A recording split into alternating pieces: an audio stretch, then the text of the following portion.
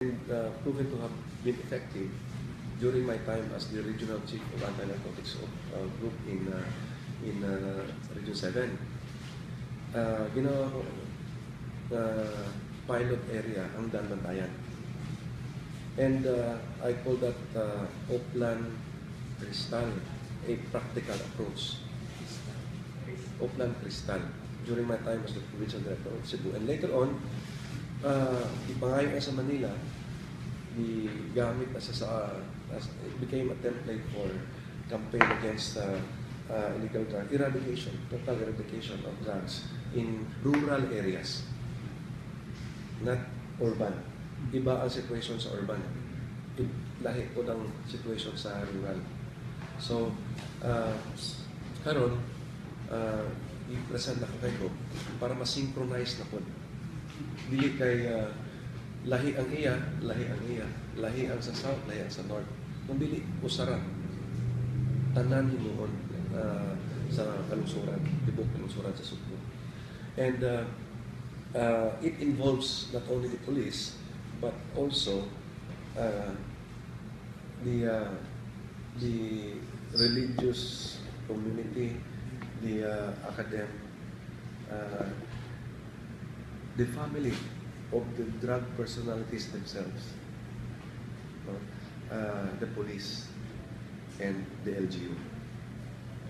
You see, the campaign against illegal drugs is the primary responsibility of the police.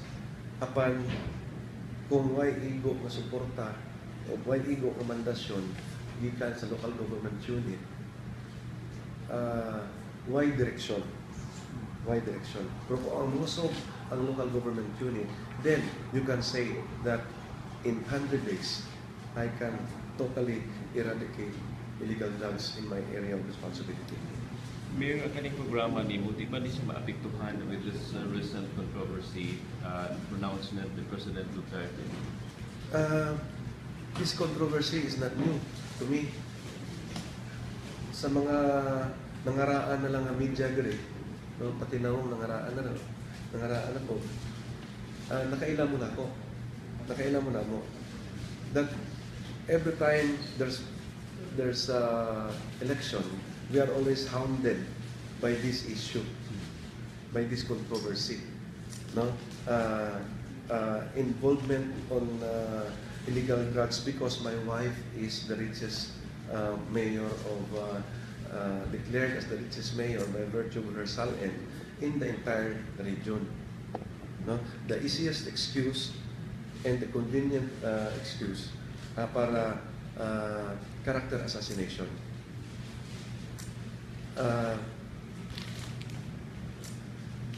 Managingon nila nga in politics ko, no? In politics, you are already guilty until proven otherwise. Di ba? So, we were used to that. Yan na. But that time, local ra ang issue. Yeah. Until it came out from the mouth of the President, niabot sa Presidente, o siya na mismo ang nisulti. How would you counter this, Mayor? I have with me some documents before, and I should know first kung sa jud ang hinungdan niini aron directly makapangita ko og ako sa gamiton para ma-counter. Kaya at the moment I am being tried publicly. Mo nagiingon nga in war you only die once. In politics, you die so many times. So, we died so many times already, and now, we are dying again. So, we will rise from the dead, or we will rise from the dead, once mahibaw anak ko kung sagot ang tinuon ani. Hindi ba niingon ng Presidente? Investigate and know the truth.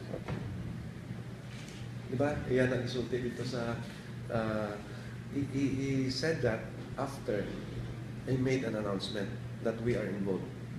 But after that, he said, investigate at alamin nyo ang katotohanan.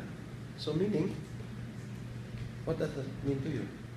Meaning, wala rin siyang eksaktong ebidensya pa na ang lahat na sinabi niya ay totoo. Unfair, Mayor. Well, it is unfair, very unfair to me and my family. Yeah. Board son, medyo immune na rin yan. But what about my other children? How does it My affect- relatives, my friends? No? How does it affect the whole family? No words can describe it. No words can describe how we feel at the moment. Murag nahugno ang amo.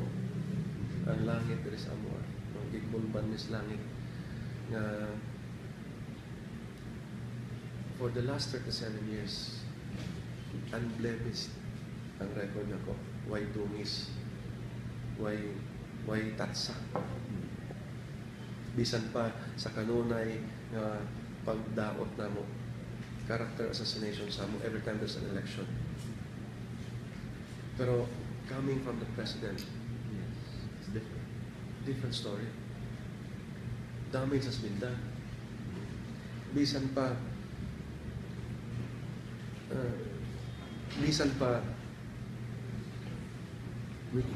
we will survive. We will rise from the dead. Una po. Still, we will be hounded forever by what he has said. Mayor, where are you going to meet with the chief PNP? This 5 o'clock. Today, sa Manila. Will you be flying to Manila? Flight.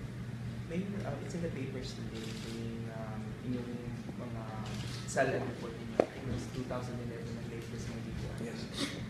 Do you have an estimate na your latest na salary na po? I think 2014 kasi you retired 2015. I don't know. I have to consult my records. Kaya, for the record, ang inyo nakita is 2011. Yeah. Wag ninyo makita ang record sa ako wife when he entered politics, when he became the vice mayor in 1992. Kung inyo tanawon, the same properties. Ang property na mo, ang value, ang salin na mo is more anchored on the value of our properties. Properties nga napalit sa ako wife 1980s pa. Kung nakita ninyo kung ang salin diha sa ato makita ninyo nga maura gihapon nga mga properties ang naa except nga ang market value ni saka. Ni saka.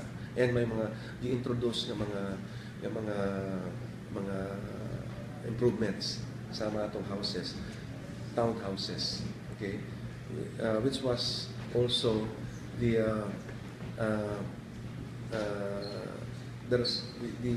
result of the income of a bigger property. Kanang amo cockpit.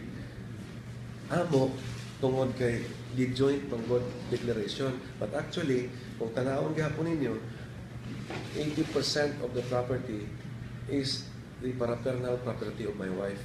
Even he became the mayor. So, muna nag-iingon ako ninyo nga easy excuse, convenient excuse kanunay ang property sa ako wife. No? Bisan patuod ma-explain na mo, but again, we are still guilty unless otherwise proven. No? So, karon we are being judged. Millionaire ko na po. Nag-millionaire lang ko tungod sa ako asawa. By marriage. No? And it so happened na when she became the mayor, I was also a public servant, a law enforcer. So, kay iyaman ang property, siyang nag-declare. Then it became a joint declaration. So kung ano ang unsay na para iya mahimo pud nga ako. But karon I will be declaring ang akuan na lang. Meaning, properties acquired after our marriage in 1991. Mayor, if given a chance nga magka-istorya ni mo sa President Duterte, ang sa imo hang Juan, istorya niya. Mangayo ko niya og higayon nga siya mismo tan-awon niya ang ako kahimtang. O I will be given the chance also to prove my innocence. Then, manghinaot ko nga, ang ikatulong ako ang iyo, iyahin mo man. Nga, ibalik po niya ang amo dignidad, ang nawala na mo nga reputasyon. Aron somehow, we can restore, bisan pa nagkabuak-buak na ang amo, ang gi-mugna na ko, ang gi-build na ko nga career na ko, white touch sa nga career for the last 37 years. The damage has been done. Any legal actions possible? How can you sue the president? And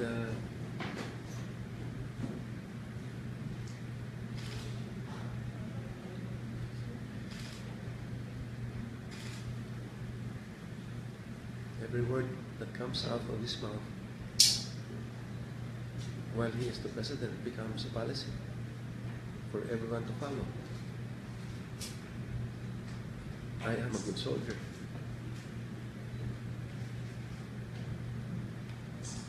But Mayor, are you